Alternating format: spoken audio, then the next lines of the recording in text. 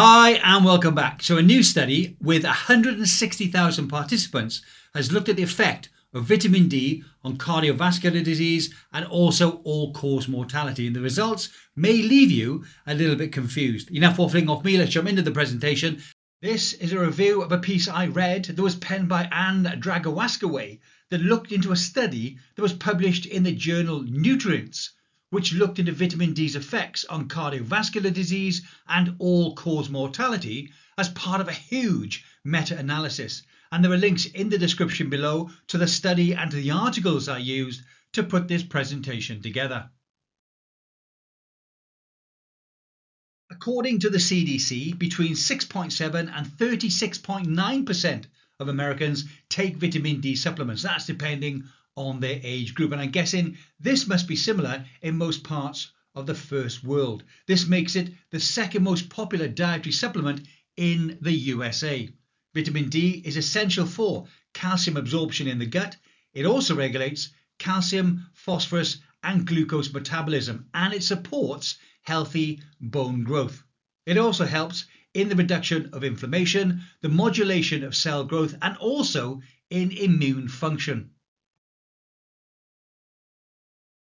Many of our genes are controlled by vitamin D, and the vitamin D receptor is present in many of our body's tissues. It's not surprising then that low levels of vitamin D have been associated with multiple disorders, including cardiovascular problems, diabetes, cancer, and numerous inflammatory disorders. Due to vitamin D's essential roles in the body, much research has been done on its impact on mortality risk. However, the reported results are inconsistent. This inconsistency, the limitations of previous research, and the emergence of new studies has prompted researchers to analyse existing and new research into vitamin D supplementation. In this new study, the researchers looked at the results of randomised controlled trials that were published between 1983 and 2022. They wanted to know if vitamin D supplements affected overall mortality and wanted to know if it was linked to deaths from cardiovascular disease. So the studies that were included in the analysis singled out all-cause mortality, cardiovascular mortality, non-cardiovascular mortality, and cardiovascular morbidities. The last one on the list are cardiovascular issues that do not necessarily actually lead to death. Studies included in the analysis investigated vitamin D supplementation both with and without calcium added. The total number of participants in the analysed studies was more than 160,000, and they had a mean age of 66. However, it didn't include pregnant or lactating women, frail or elderly patients, or those with serious medical conditions such as stroke, COVID-19 and HIV. The studies in the analysis varied in their design and also in their quality. To account for this, the researchers divided the studies into three groups: low, fair and good quality. This was done by assessing the risk of bias, with a high quality study having a low risk of bias. Out of the 80 studies that were chosen, 11 were found to have a high risk of bias. 34 studies were identified as having a fair risk of bias, and 35 were labelled as good quality and a low risk of bias. The good quality studies included over 120,000 participants, and the lowest quality studies represented just over 1,000 participants. The researchers concluded that vitamin D supplementation did reduce the risk of all-cause mortality. When they analysed just the good and the fair quality studies together, they saw the same effect. However, when the good or fair quality studies were analysed separately, the effect of vitamin D supplementation on all-cause mortality was close to being statistically significant, but it didn't quite reach the mark. This association was not observed when just the poor quality studies were analysed separately. The researchers then analysed 38 randomised controlled trials that examined cardiovascular mortality. No link was found between taking vitamin D and a lower risk of cardiovascular mortality, whether the studies were analysed together or they were analysed separately. The association between vitamin D supplementation and non-cardiovascular mortality risk again was close to statistical significance, but again it didn't quite reach the mark. Similarly, significance was not achieved when analysing all three groups separately. The authors also analysed the effect of vitamin D supplementation on specific conditions such as heart attack, stroke, heart failure and other adverse cardiovascular events. There was no association between vitamin D supplementation and a lower risk of cardiovascular morbidities.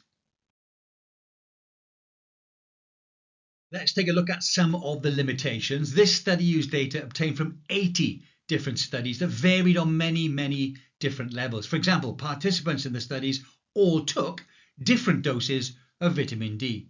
The studies may also be done at different times during the year, which affects the natural exposure to vitamin D. Additionally, participants in each of those studies could differ in age, gender, base levels of vitamin D before the study, etc. These factors could have most definitely influenced the overall results, but they were not accounted for in the analysis, therefore severely limiting the report's overall conclusions. The authors said that they believe there is a need for well-planned and executed studies to address the question of vitamin D supplementation and mortality risk. They note that in some cases, adding substandard results to the analysis changed the overall results and thus could have affected the study's recommendations. I think it's also ironic that they highlight study quality when their meta-analysis failed to include so many obvious confounding factors. When talking about vitamin D as a supplement, vitamin K2 must also be mentioned. There are two main forms of vitamin K. Vitamin K1, which is found in plant foods such as leafy greens, broccoli, Brussels sprouts, cabbage, etc. Vitamin K1 prevents bleeding through the blood clotting cascade, and vitamin K2, which is found in some animal products and some fermented foods. Vitamin K2 can be further divided into several subtypes, the most important being MK4 and MK7. One of vitamin K2's most important functions is to regulate calcium deposition afforded by vitamin D3. In other words, it promotes the calcification of our bones and our teeth and prevents the calcification of our soft tissues, things such as blood vessels, our kidneys, and also our heart. So if you do want a supplement, where can you buy vitamin D3 and K2 in combination?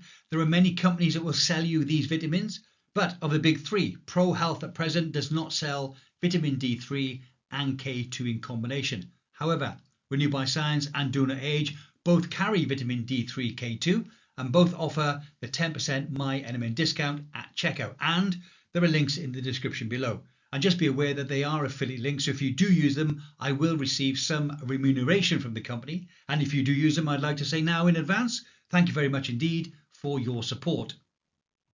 Well, I hope you found that interesting or informative, hopefully both. If you've heard me talk about vitamin D before, you'll know that vitamin D is not a vitamin, it's actually a hormone. The way to check whether or not you've got enough in your system is to have a blood test. That result will come back as deficient, insufficient or sufficient. If you want to get yourself into the sufficient range, which I suggest you do, you can either expose yourself to more sunlight or talk to a medical professional and then decide what dosing protocol you're going to pursue. Let me know what you think in the comments below about this study that we spoke about. Personally, I think it was a waste of time. The study was about vitamin D supplementation on cardiovascular disease and all-cause mortality. For the researchers not to establish a baseline of vitamin D in the participants and then at least know what dose they were taking seems absolutely ridiculous to me. So a pointless study that I don't think was ever going to prove anything whatsoever. Let me know in the comments below, in the comments of the YouTube video, what do you think about this particular study?